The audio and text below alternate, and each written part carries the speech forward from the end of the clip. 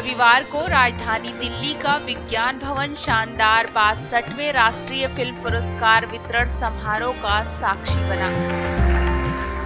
इस मौके पर राष्ट्रपति प्रणब मुखर्जी ने फिल्म हस्तियों को राष्ट्रीय फिल्म पुरस्कार देकर सम्मानित किया।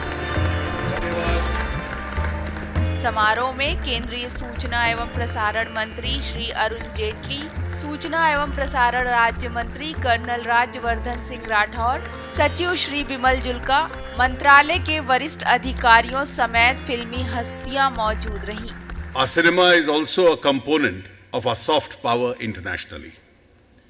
We lead the world average in terms of numbers of movies produced each year. Indian movies have found increasing acceptance in the international forum.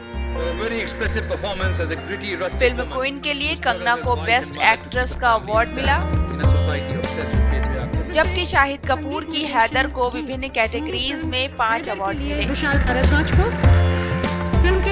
Priyanka Chopra starrer film Mary com को सर्वश्रेष्ठ लोकप्रिय फिल्म का खिताब मिला। वहीं बेस्ट एक्टर का award नानू अवनला अवालू के नाम रहा, जबकि बेस्ट फीचर फिल्म का अवार्ड मराठी फिल्म कोर्ट को मिला।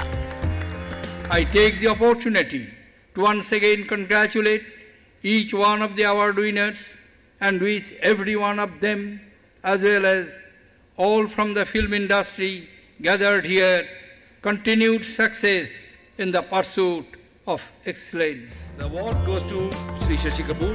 वहीं जाने माने अभिनेता शशि कपूर को साल 2014 के लिए दादा साहेब पुरस्कार दिया गया।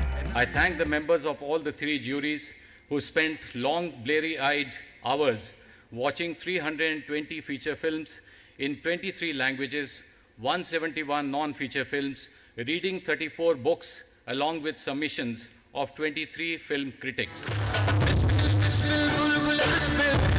राष्ट्रीय फिल्म पुरस्कार वितरण समारोह में कलाकारों ने अपनी पेशकश से मौजूद लोगों का दिल जीत लिया। News point bureau.